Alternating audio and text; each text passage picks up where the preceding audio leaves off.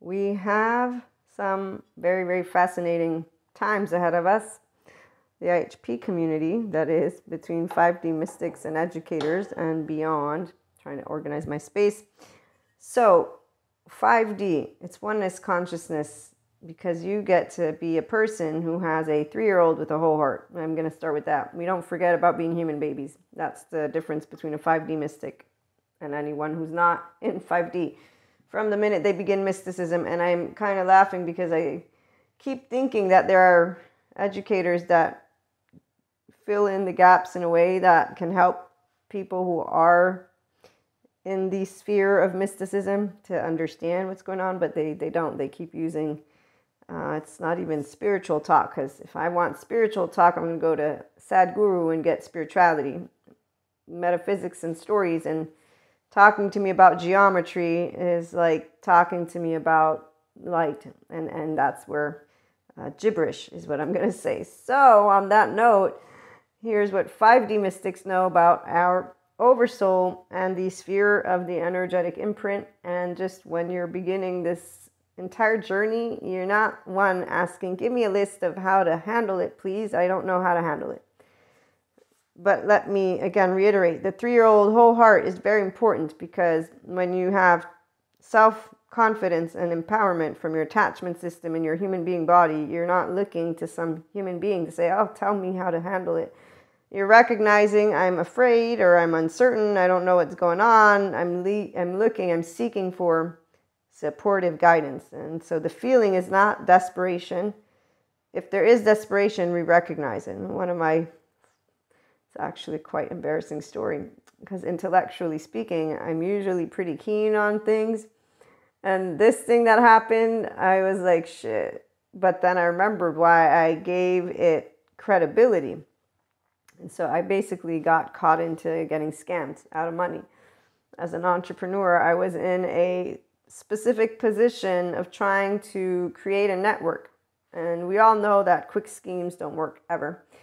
So this thing that had popped up, it was through LinkedIn. And at the time, LinkedIn was new, and it had been spoken of, marketed as some reliable platform. And I say some because all of them are not reliable when it comes to cybersecurity, another area of my expertise. Yeah, you better bet that you should really do your due diligence. And I say should, but a lot of people don't. And they're not even fond of their own training in companies, which they have to train you, and they should train you so that you can actually really try to look into those emails. I've gotten some that I'm like, wow, this one's really good, from my bank. I mean, I know you're not from my bank though, but I'm not sure. So once you have an awareness, and I'm 43, so I don't know if that makes a difference. Statistics do show that the younger generation, because they have the internet, it's kind of like the faucet. I forget that to have water in my home, there's a whole construction and whatever, right? So that the same thing goes with internet. In fact, actually, I think it's this one show that was showing how kids reacted to the dial-up internet. So there are things we forget to keep in our minds when time moves forward, and that we forget to remember the in-depth aspect. It doesn't mean it has to be sensationalized. Back to self-empowered people, we don't, oh my gosh. No, we have Mahasamadhi, Samadhi are the words I use with information. It's completely data. And your story is going to be something clear to me too, which means your subjective opinion. So when I'm seeing 4D educators, I continue to see and hear the same things I heard when I began my own journey into Clairland. And so I'm translating for 5D mystics right now.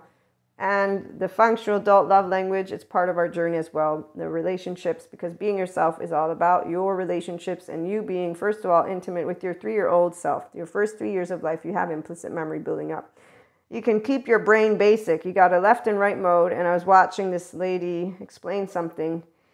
And I'm going to again state, a 3-year-old whole heart is a person who's securely attached to be themselves. It's good. I'm Maria. I'm imperfect and flawed, and I have no issue with it whatsoever. Do not know shame. In fact, ask my one parent that raised me, ask my twin, ask my younger sister, just ask them. I have to interview them at a certain point. So I've always acknowledged, yeah, I don't have shame.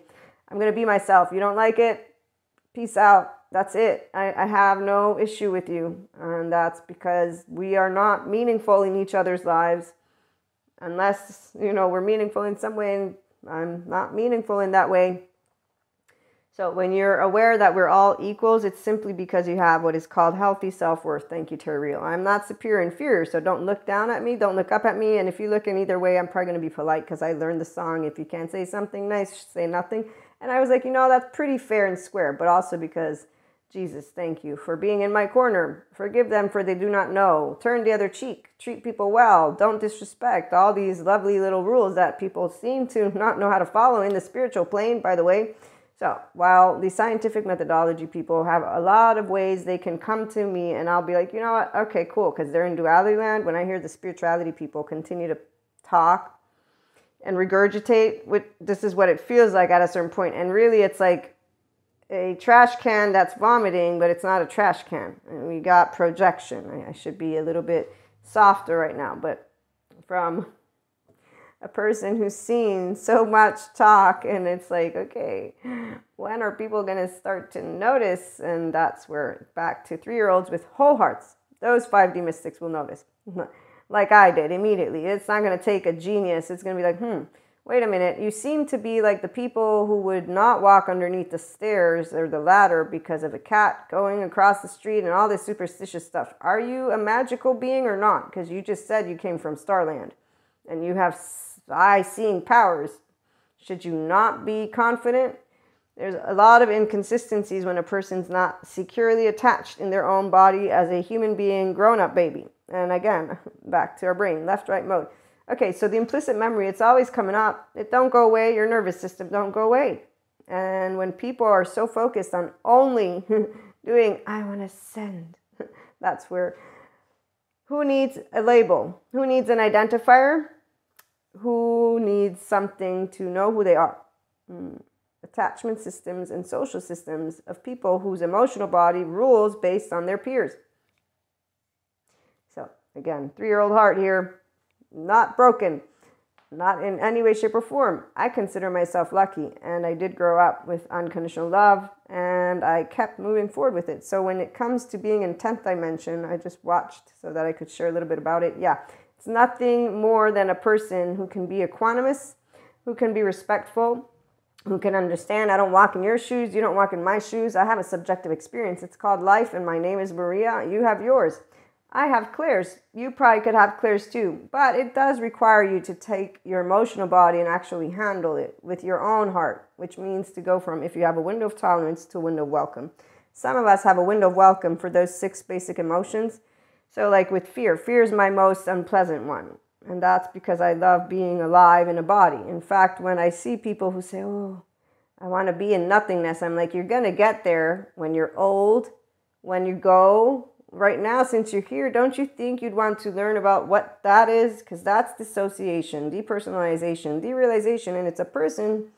Doesn't seem you're very happy to be who you are. I'm going to go and get the good psych educators who talk to me about childhood trauma and PTSD, about attachment wounds, and I'm going to go on a journey that's going to help me to become a very grounded and in the body person. And then I'll think about all of the lovely, fancy, people don't do it that way, obviously, and there's no need to. My somatic teacher, I keep him in mind when he says all bodies know what they are going to be getting into and not. And I'm thinking, yes, but it takes them forever to just figure out how to get here because their educators are treating them like little children.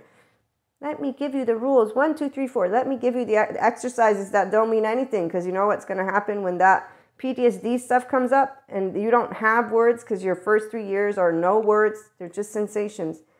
I have good sensations. My 3-year-old is my happiest childhood memory in my body. I know people that don't.